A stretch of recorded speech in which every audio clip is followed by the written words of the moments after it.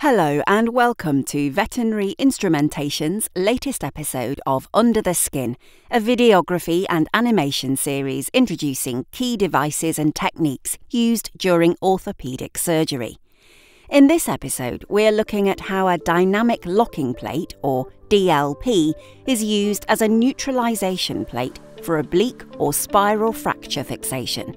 So, let's go under the skin.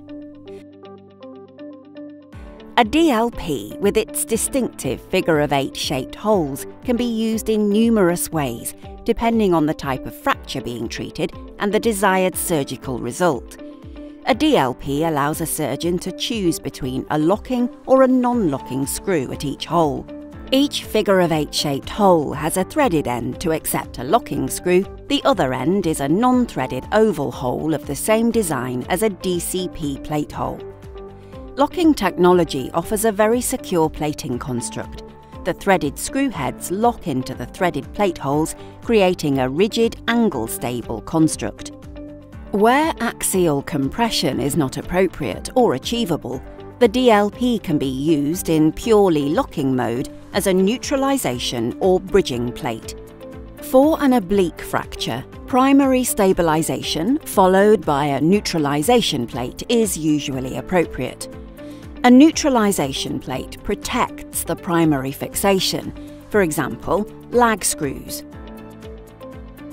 The primary repair stabilises the fracture to some of the forces it is subject to, enabling the bone to take some load.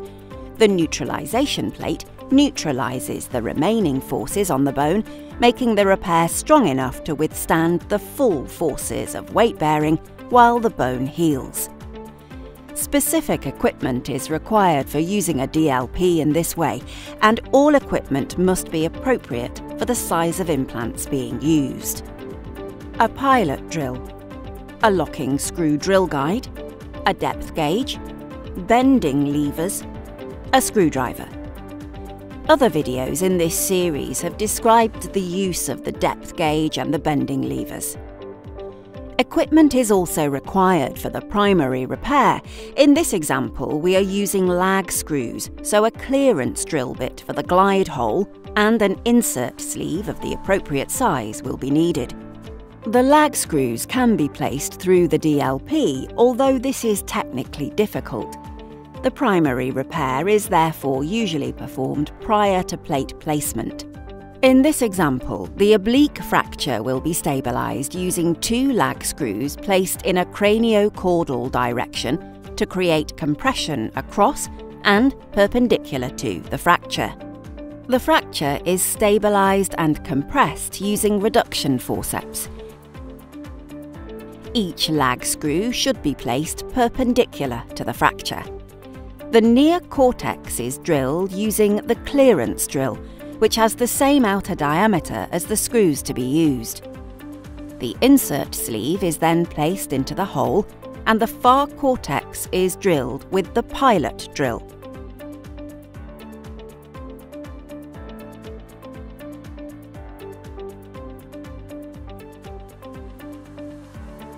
A countersink is used to create a small depression in the bone surface.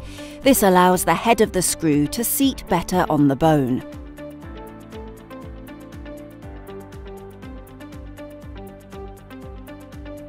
The depth of the hole is measured with the depth gauge and the appropriate length of screw is selected.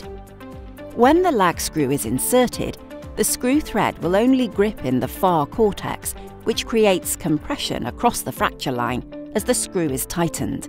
Care must be taken not to over-tighten a lag screw, as there is a risk of fracturing the bone. 1, 2 or 3 lag screws may be placed sequentially. They should be spaced a distance at least half the diameter of the bone away from each other and/or from the fracture. If the DLP is being used in purely locking mode, as in this example, only approximate contouring of the plate to the bone is required, which can save time during surgery. A 1 to 3 mm gap is acceptable between the plate and the bone surface, which is beneficial for fracture healing, as soft tissue and periosteum can be left intact beneath the plate. However, if the DLP is being placed using non-locking screws, perfect plate contouring is essential. The plate is applied to the bone and positioning and contouring are checked. Temporary fixation of the plate to the bone will be helpful using either plate or bone-holding forceps or a K-wire drilled into the bone through a locking wire guide. Once the plate is appropriately positioned, the first pilot hole is drilled using the locking screw drill guide.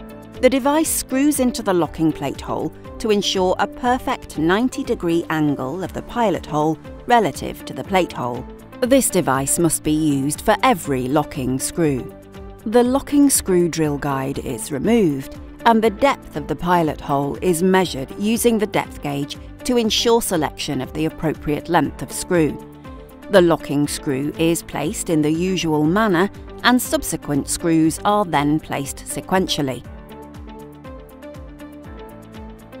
The exact order of screw placement for a neutralisation plate is not prescriptive, but it is not necessary to fill every screw hole.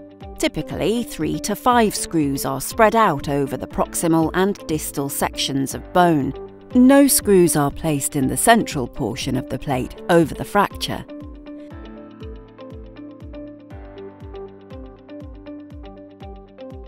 For further information on the VI range of instruments and implants for internal fixation, please visit our website or contact our specialist technical support team. Join our online community by following our social media pages, keeping up to date with the latest releases of training and education material, as well as company updates.